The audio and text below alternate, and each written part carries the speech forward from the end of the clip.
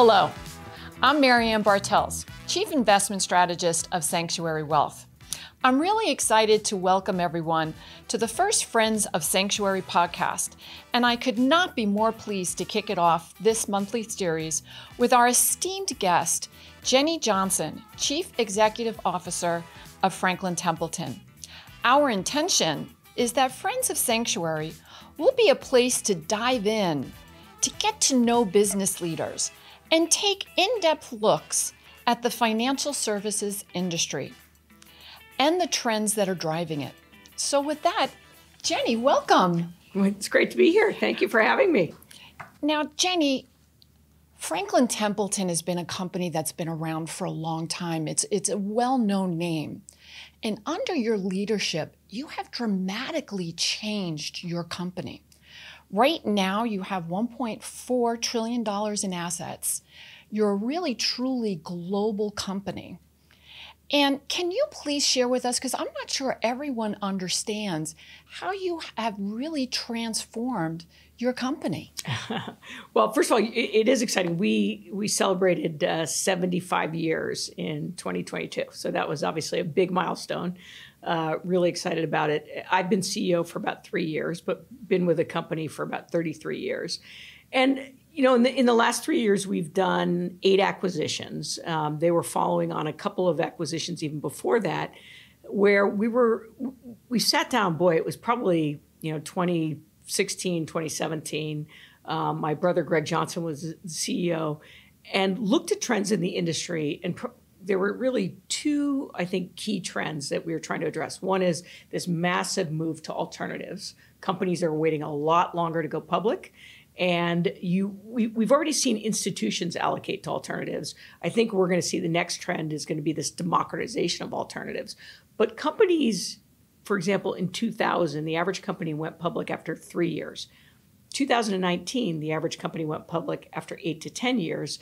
And in 2023, they're waiting 14 to 15 years. So that growth that used to be captured, say, in mutual funds and other kind of pooled assets in the public markets is now being captured in the private market. So we looked at that and said, we have to be in that space. And so we've done acquisitions in real estate, private credit, secondary private equity. We've launched private equity and venture capital. So that was one area. And then the second area is this recognition, and I think it came out of 2008, that the financial advisor is now more of a financial planner. There was a lot of push by the regulators to have more transparency in distribution fees that are paid. And so as you saw this push to fee-based, it changed kind of the desire of the types of products clients were looking for. And so, and it also required the financial advisor not just to be an investment manager, but really to be a full financial planner. And so we do investments in tools that help financial advisors be able to provide the full financial planning services. And so that's been the focus. So today, we have clients in 155 countries. We're $1.4 trillion. We're actually the top 10 alternatives manager.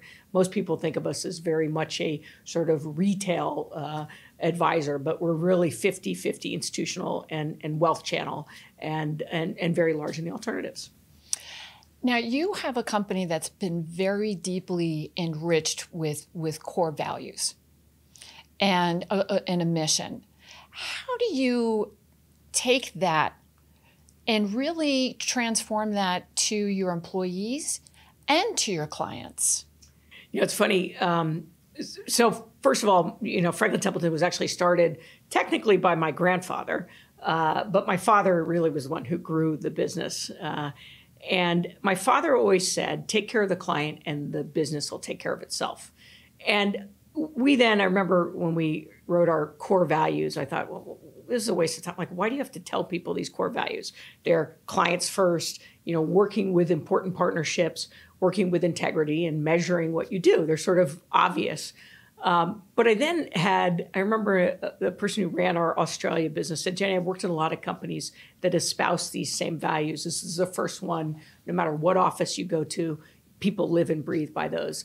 And I honestly believe that's kind of a top down. You reward people for following and doing what's right for the customer, even though sometimes, and I have plenty of stories of it, where it's in the short term is bad for the business, but in the long term is where you build trust. And when we did a brand analysis, one of the things that people said about Franklin Templeton is one of the most trusted names in the industry. That's a beautiful story, and one that really warms my heart personally. Now, Jenny, the markets last year, we had a bear market in stocks, we had a bear market in bonds simultaneously. Very, very rare. We open up the year, markets are up sharply. How are you advising your clients about how to position and look out for equities, bonds, alternatives for 2023?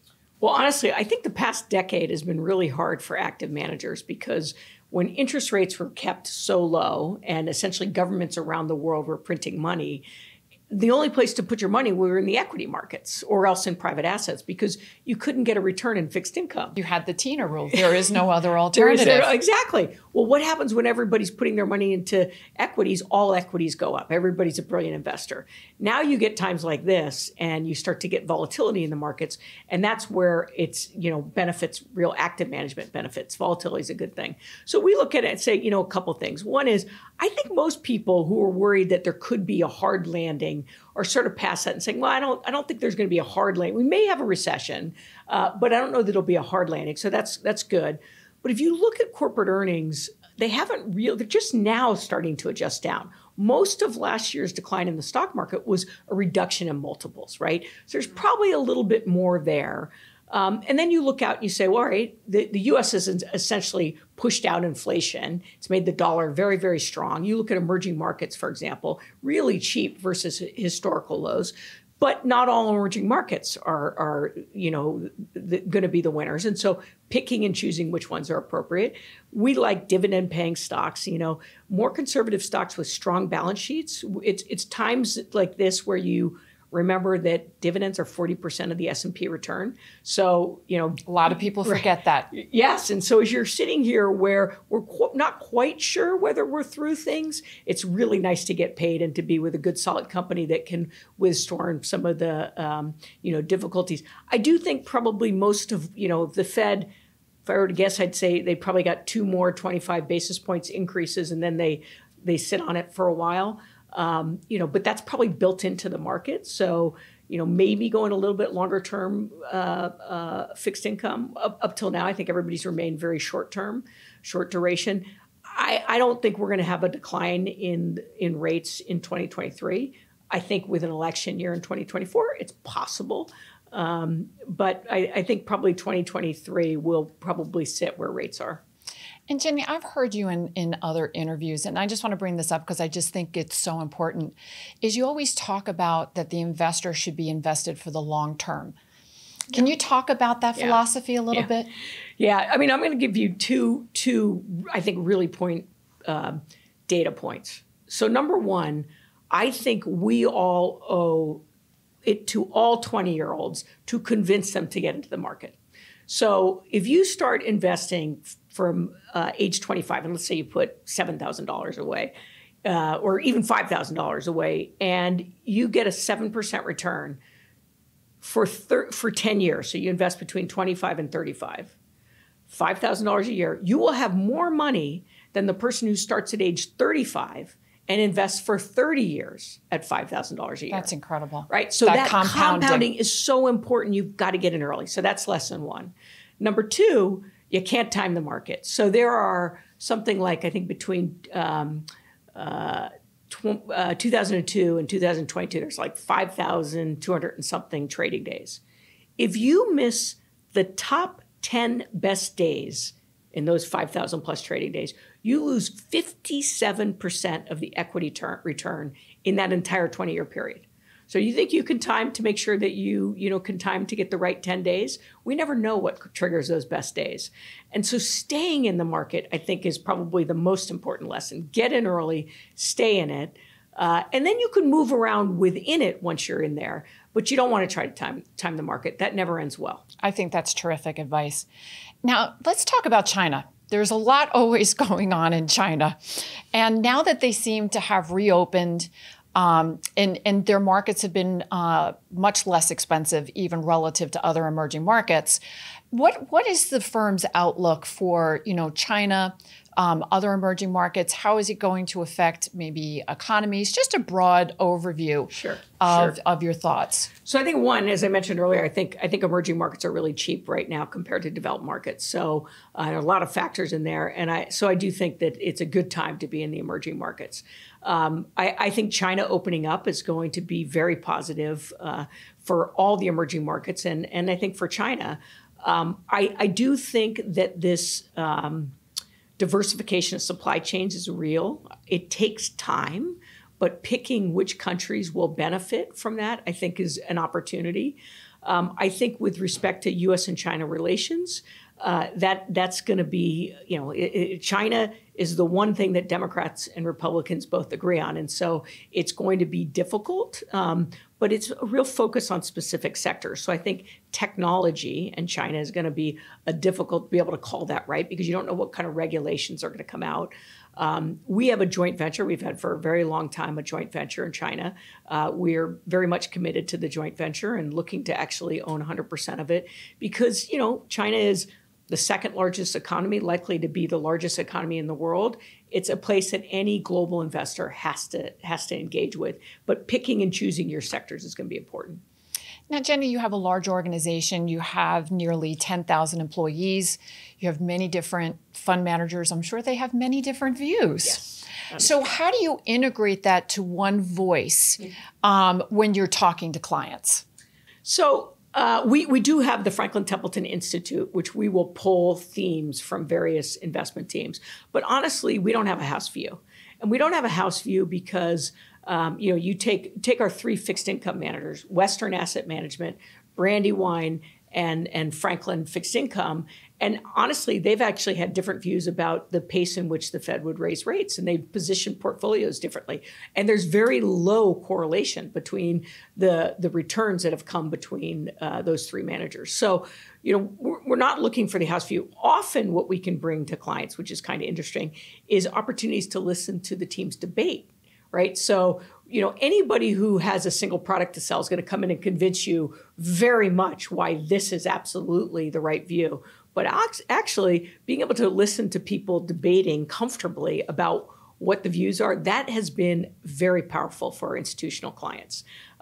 We've had sovereign wealth funds. We just actually did it recently in the Middle East where when I traveled around, you'd listen to sovereign wealth funds. They always wanted to know what others were doing in the region.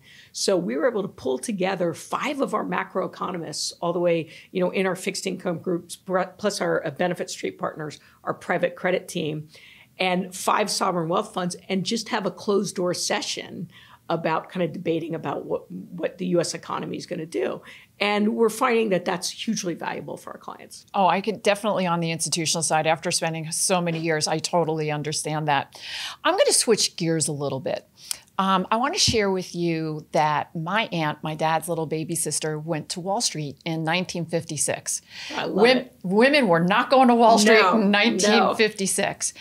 And she didn't want to go to Wall Street in 1956. But her uncle got her a job on the trading floor of Ladenburg Thalmann. And the funny part of the story was she went for the interview. They called her and said that she had the job. She rejected the job 4 times. But they kept calling. And she figured, well, I guess I really should just try this job for a year. And that turned into a whole career on Wall Street, which is how I came to Wall Street, because she started educating me as a young woman about finance, and that it was important that I had to learn finances. But that makes me second generation Wall Street. Your grandfather founded the company in 1947, and then your father ran it. Now you're running it. That's third generation. Now, I find when I'm out speaking, it's very rare that anybody has a female relative that came up in the industry, at my age, being second generation. I've never met a third generation woman before in the industry. Can you please, tell us about how you grew up in the business and what the landscape was like back then? And, how are you seeing the industry shift? So, first of all, I love to tell the story about my mother who had 7 children and then wanted to do something more. And so she went back to college. Actually, she started going back to college when she was having kids and then graduated from Stanford Medical School. So I always like to say I'm a second generation, guilty working mom, which is helpful. But having somebody like that who was successful as a woman, role model, I think is really powerful. And I don't know that it has to always be in the same industry. It just has to be about you can actually do both. And your father supported it. And my father, I think it was Sheryl Sandberg who said in her book, the most important career decision a woman can make is, a supportive partner. And I think that that's very true. I mean, my father was very supportive of my mother doing that. So, when you ask, like in the 33 years I've been in this industry, what have I seen? I think that there's a real genuine appreciation now for the fact that diverse views are going to be valuable and create opportunity. I always say that D&I is a growth story. And the example I use is, today, venture capital is less than 2% of venture capital goes to female entrepreneurs. Only 12% of VCs are women. And when the women are turned down, 57% of them say they didn't understand my business case.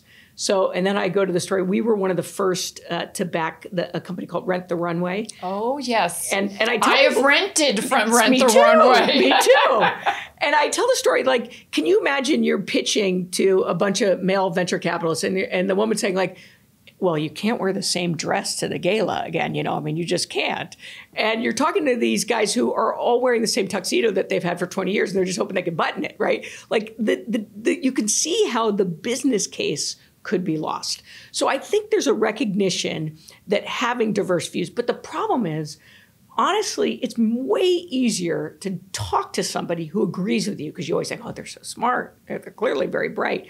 It's a lot of work to have to debate with somebody who doesn't agree with you. And yet it's been proven that over and over that better outcomes come from actually people who have better debates. I have a friend who's a professor at Berkeley who her whole career is on the concept that the devil's advocate doesn't work. To really get better outcomes, you have to have 2 people who have diametrically opposed views. And in their effort to prove it out, they start to create different ways of thinking about it to support their view. And that's where you get these breakthrough moments. So I do think, listen, we're still early days, as you know, but I do think there's a genuine appreciation. And diversity looks like a lot of different things. I mean, gender is just one, ethnicity is, of course, one, socioeconomic background, education, all of those things are part of the diversity story. And as we get more of that in the people making investment decisions, I think it both benefits society as well as we'll have better investment returns. I just want to share this because you sparked a memory for me. My first job, my role model was a woman. It's rare that I had an aunt. Yeah. She, pushed me to go out and work in the industry first. And my first boss was a female. And back then, we really weren't using computers yet, believe it or not. I know, it's hard to admit that we were all part of that. And we used to get these iBest books of earnings estimates. And what she would make me do is find the analyst that was the most bullish and find the analyst that was the most bearish to get that tail that you're talking about. Exactly what you have to, yeah. And that is so true. I didn't realize how important that was, that I was even learning that at such a tender age, actually. Yeah. But it really did work, that we got better analysis when we were looking at each both side. Sides. Now, obviously, we would choose a side, but it was really helpful to see both sides. Now, for the first time in history, women CEOs now make up over 10%.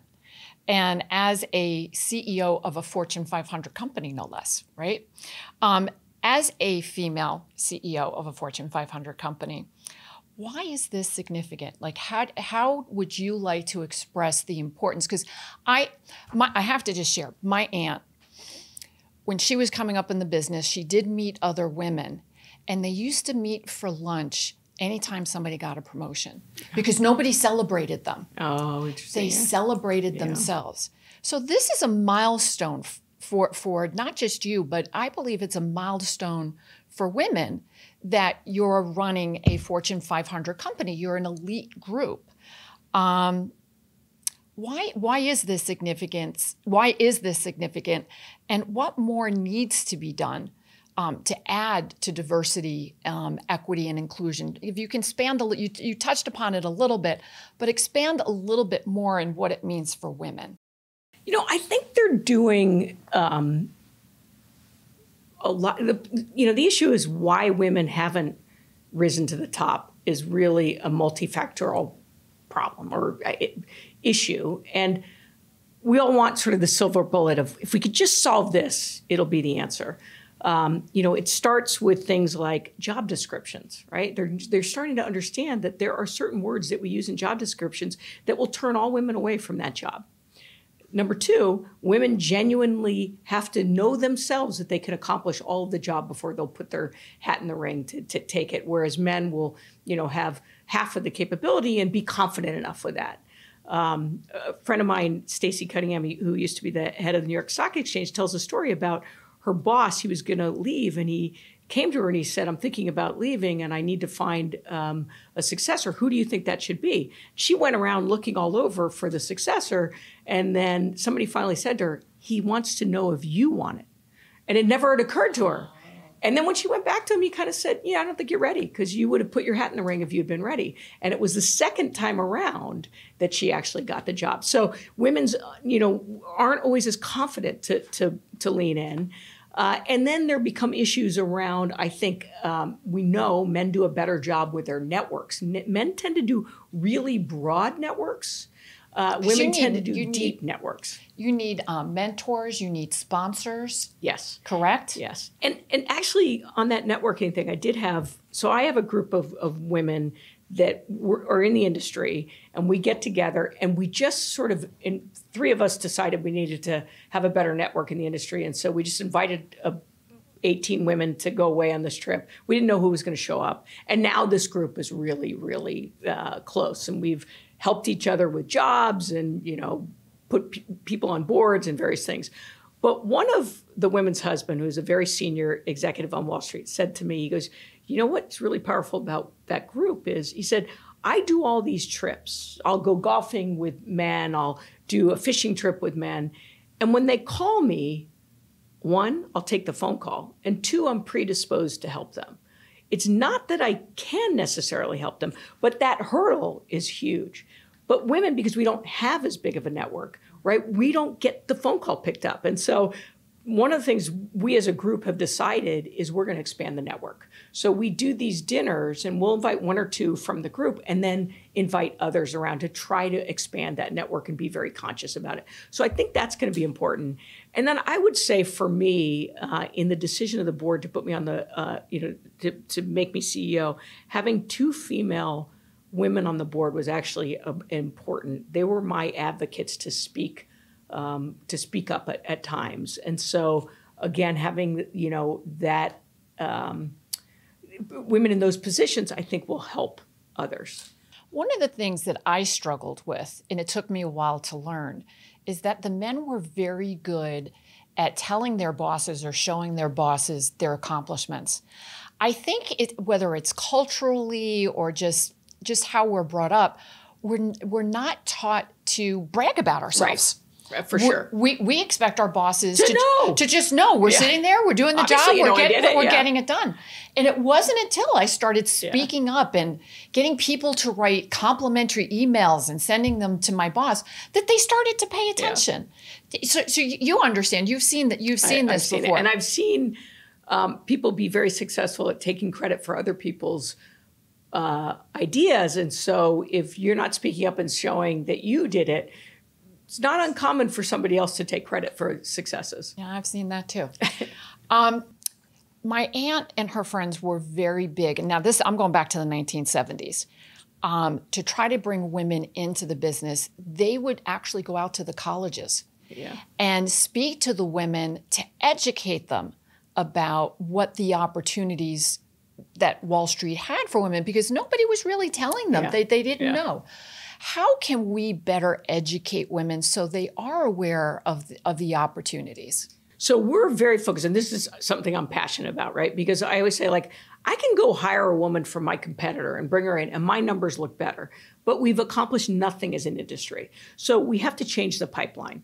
And I think changing the pipeline, so we partner with Girls Who Invest, with some historically black colleges and universities to both do at the high school level and at the college level to do internships, right? So the good news is, if you aren't raised with somebody, if you didn't have your aunt in the industry, you may never have thought about it, right?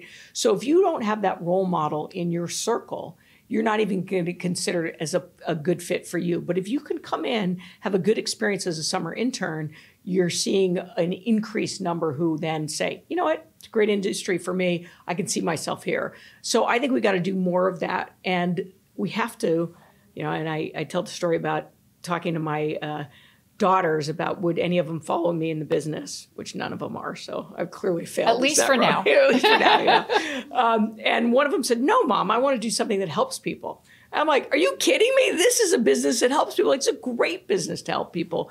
And I think we have to do a better job at describing what it is that we do. I can't think of a business that isn't more motivated to help people with all of whatever their personal goals and passions are. Yeah, I couldn't agree with you more on that. All right, I'm going to switch gears a little bit. What value do you place on diversifying your product offering? Because now you have a very diversified product offering that you're offering out to your institutional clients and to financial advisors. How are you answering the needs of the modern wealth advisor, especially in the independent channel? Well, so as I touched on earlier, I think that people are looking to their financial advisor to be a true financial planner. They're not just looking for an investment manager. And that has put a lot of pressure on financial advisors. And so it's actually changed how they've had to approach the business, I think.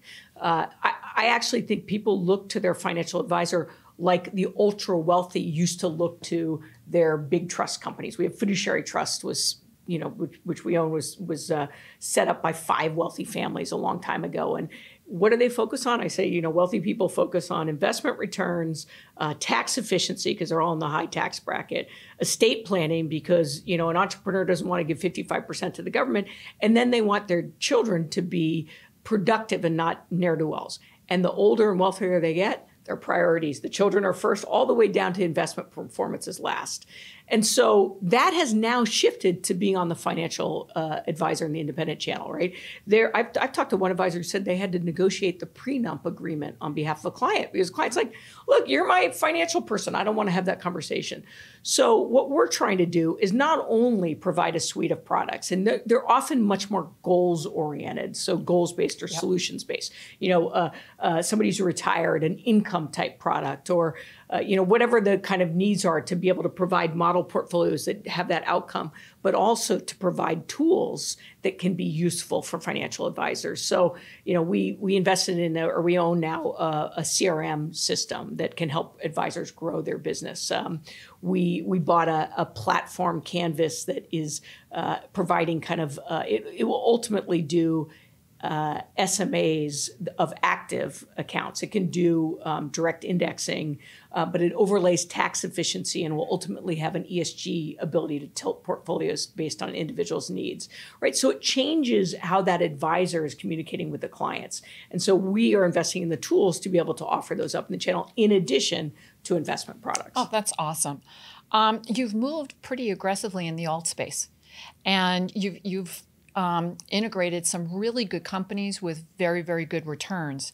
How important are alts to your client base? And how do you see this changing and shifting in the advisor portfolios?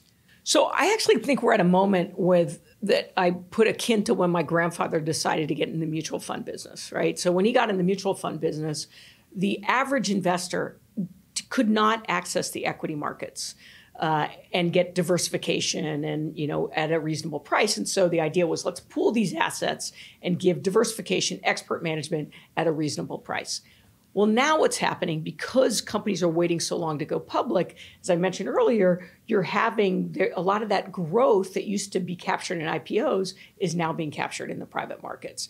in the case of private credit, with the types of regulation that came out of the financial crisis, like Basel III in Europe and the US regulation, banks' capital has become so much more precious that they're only using it for their biggest and best clients, which means that the average small business can't get a loan. So it's created this private credit market.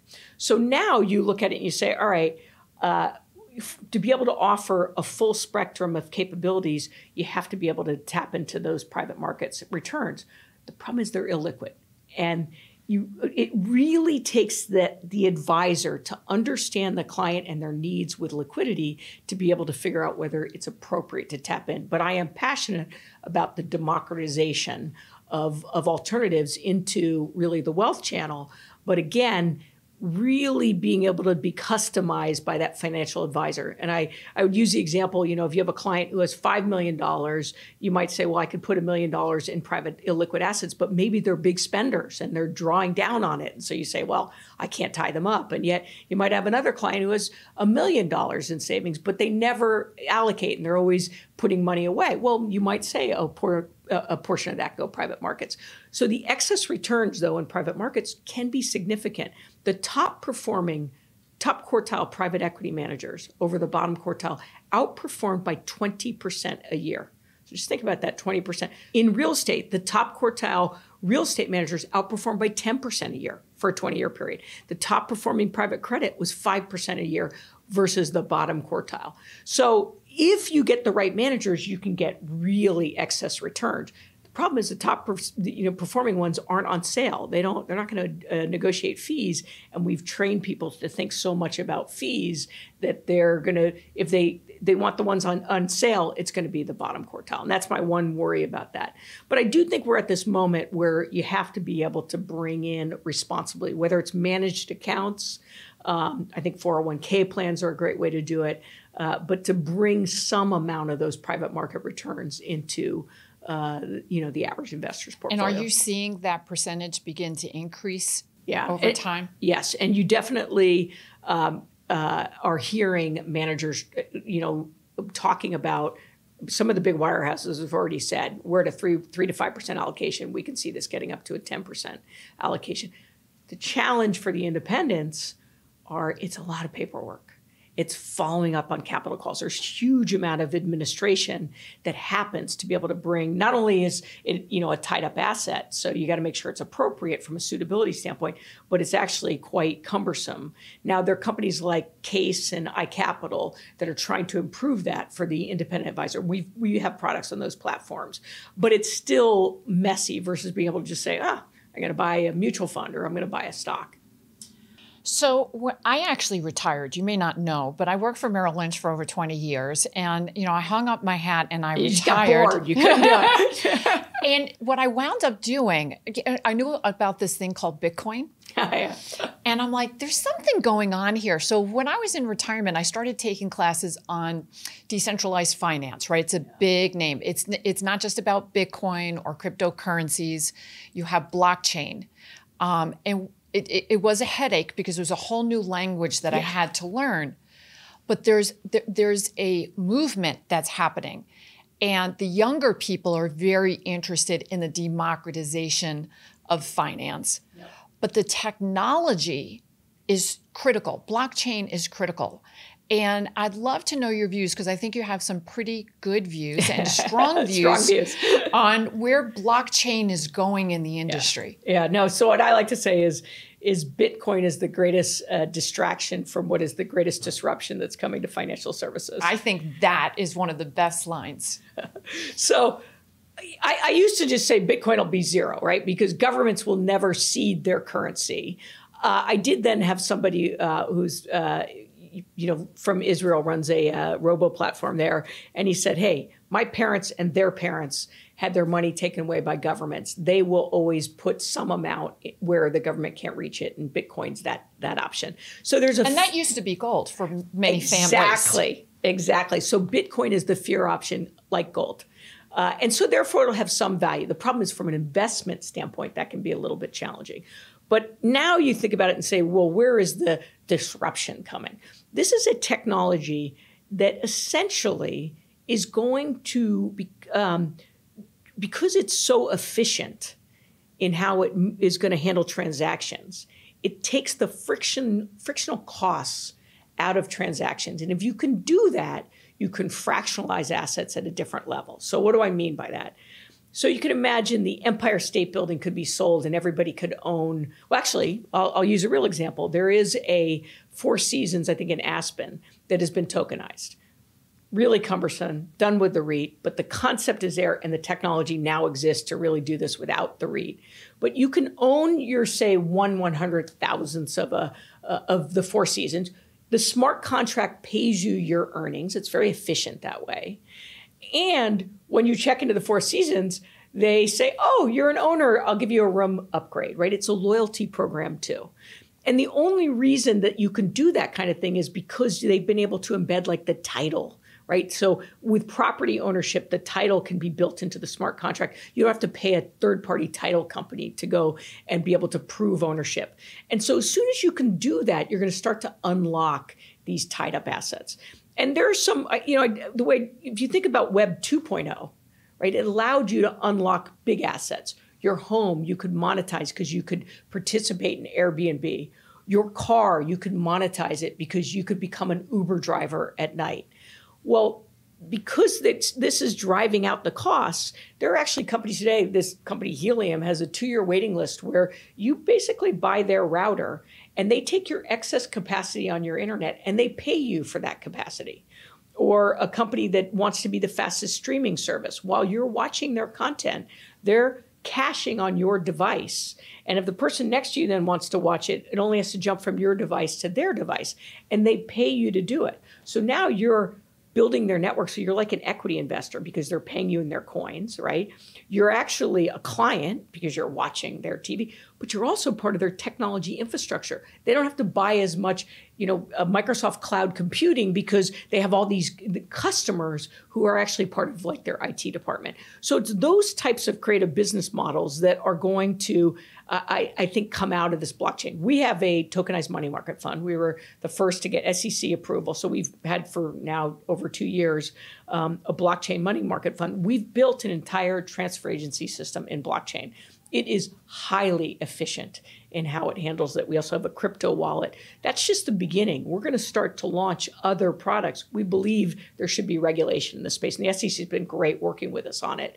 But that you will start to express pretty unique, including things like intellectual property, cultural assets, artwork, song, royalties. Those are all going to be able to be tokenized, and the smart contract's going to enable the payment that's going to allow a lot of people to participate in a space they haven't been able to. I'm sorry, but I have to ask this question after listening to all of that. Do you think it's possible at some point they tokenize the markets?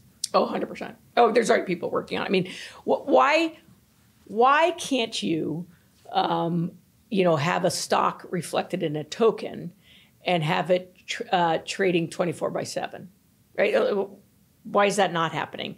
I mean, why does the New York Stock Exchange close at 4:00 in the afternoon? Because it used to be that everybody had to settle their paperwork, right? Now the efficiencies of the exchanges are such that I think over time you're going to see that. Now the regulation is got to get comfortable with it, but I think we'll absolutely have that.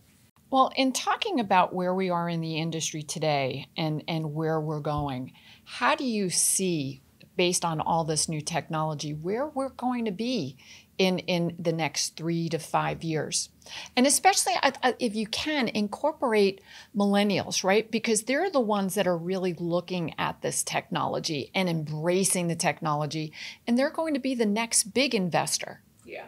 So I think the good news is, and I always say this in our 75-year history, one thing that has never changed is we're trying to help people achieve their goals. And often I want financial independence and be able to support myself through retirement. I want to help my kids go to college. I want to buy a house, right? So those goals kind of haven't changed. And then it's just about, I think that technology is enabling us to deliver customized, better risk understood portfolios and actually overlay people's personal goals. So I think, there's a lot of noise in the US about ESG. So let me touch on that. I think that The challenge in that space is that it got pulled into a political environment about, don't invest in this fossil fuel company. You must do, these types of companies. The reality is people's investment portfolios have to have returns, right? That is the fiduciary, component of that. Our Ann Simpson, our head of ESG, always says, everybody forgot the F in ESG, fiduciary and financial returns. So that has to be part of it. But if you can still get your desired, really good financial returns and tilt a portfolio towards your personal passion, maybe it's gender equality, maybe it's companies that have, more women on the board or whatever those things are, those are the tilt that you get. So I think that one thing that we will see in portfolios is you will start to talk to clients and say, here's your return. And it'll often be more solutions-based, which advisors have always understood, right? You're on your path to meeting these goals. Here are the underlying ESG risks to this portfolio that we built. You're a little bit overweight energy because you wanted an income-generating portfolio and they pay good dividends. Utilities pay good dividends. And then, oh, by the way, here's the good you're doing externally, right? And so those will be three parts of communicating it.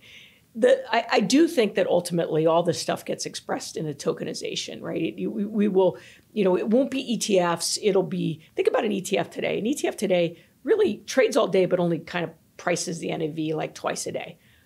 A tokenized smart contract is going to be able to know exactly what the NAV is at every millisecond. And so you will actually know what the NAV of the underlying assets of that pooled asset.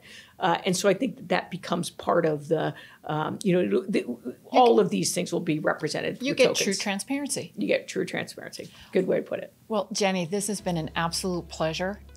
Thank you so much for joining us here today. Right. Thank you. You have provided such a wealth of information for our viewers.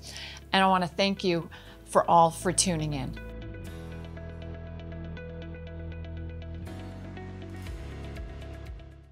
Thank you for watching or listening to the first Friends of Sanctuary podcast. Tune in next month to be sure not to miss out on the next installment of the series. Securities offered through Sanctuary Securities, Inc., member FINRA, SIPC advisory services offered through Sanctuary Advisors, LLC, and the SEC registered investment advisor. Sanctuary Securities, Inc., and Sanctuary Advisors, LLC are wholly owned subsidiaries of Sanctuary Wealth Group, LLC.